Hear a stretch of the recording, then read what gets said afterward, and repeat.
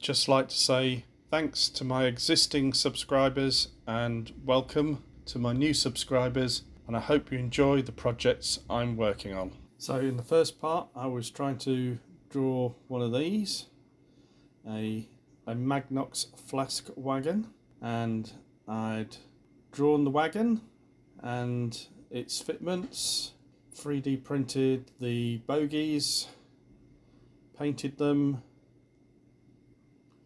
3D printed the deck sections and assembled them, and now it was time to move on to the flask. Now there isn't much information on these flasks, but I did find some photographs on the internet. So I knew it had to fit within the dimensions of the wagon, so that gave me one axis to scale from. From that I worked out the basic footprint with indents in the corners to engage in the guide plates, and the next bit would be the fins. I assumed that they were probably made out of 1-inch plate and used that dimension to scale the distance that they were apart, and being symmetrical around the center axis they were easy enough to repeat. And then a couple of shorter versions in the center where the lifting fitment will go eventually. The two end plates have top and bottom eye holes for lifting, and the next part is to copy them around the two ends and reflect them across to the opposite side.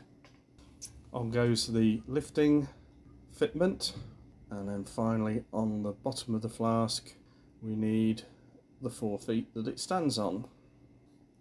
Up to the top, and we start to generate the lid, which is a flat plate with the corners taken out and a chunk on top. Into the corners are these guide devices, and then we radius them into the lid. And next we need some very substantial bolt heads that bolt the lid down, and there's 16 of those copied around. And finally a lifting fitment on top of the flask itself. And there you go. Let's spin it around and have a look at it from all angles, and then put it in the wagon. Now when they were in transit they had a cover that went over the top of them. This was supported by 4 I-beam legs locate into the fitments already on the wagon, and then these legs have flat planes basically folded round at 45 degrees with an angled corner, and then 2 lifting eyelets on the top of that. So that's the drawing stage completely finished. Next stage will be to import the flask and the lid separately into G2 box, process them, and then output them onto a USB stick, stick them in the 3D printer and fire it up with some resin, and then in goes the lid.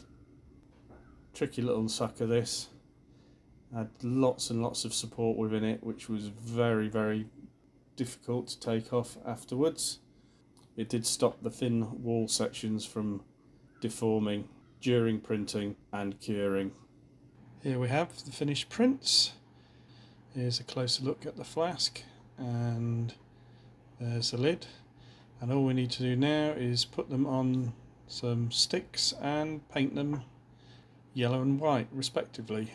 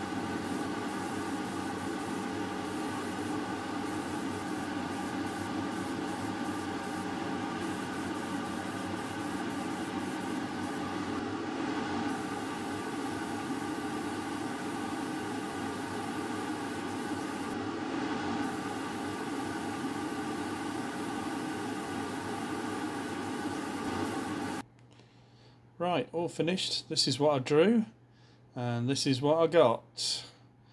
The two flasks resplendent in the yellow colour.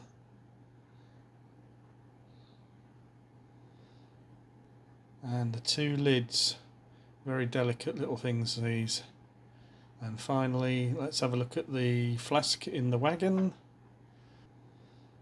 from a couple of angles. And finally with the cover on. The project isn't quite finished yet because I need to work out some decals to go on it, but in the meantime I'm going to stick it on the railway and run some trains. Here's my Black 5 emerging from the tunnel, working hard on the grade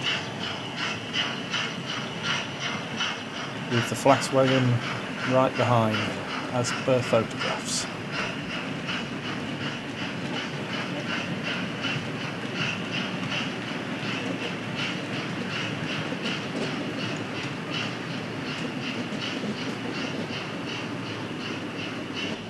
Note to self, must adjust that CV for the oil lamp and tint it.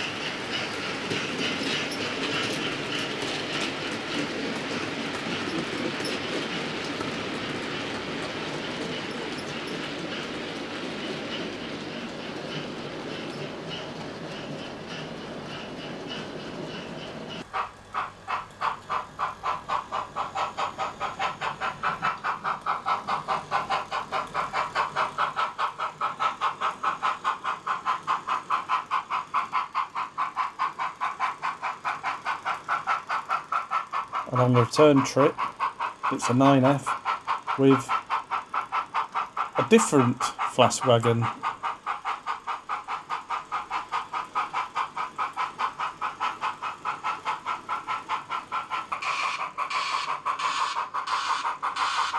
keen-eyed amongst you will spot that this is the later solid centred welded well wagon.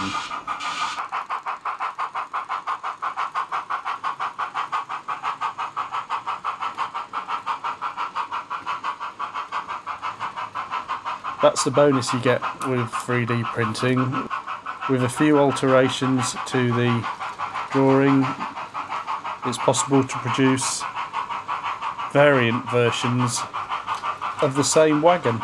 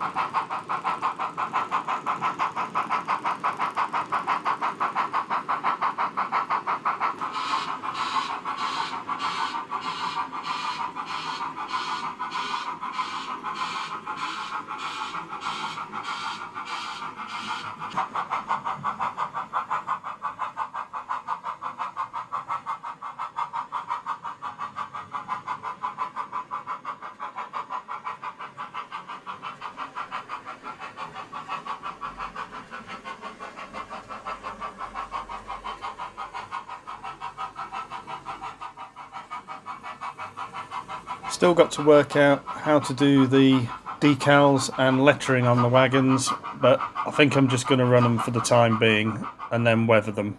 Thanks for watching. Please comment, like, share, subscribe and ring the bell for notification. More projects are on their way.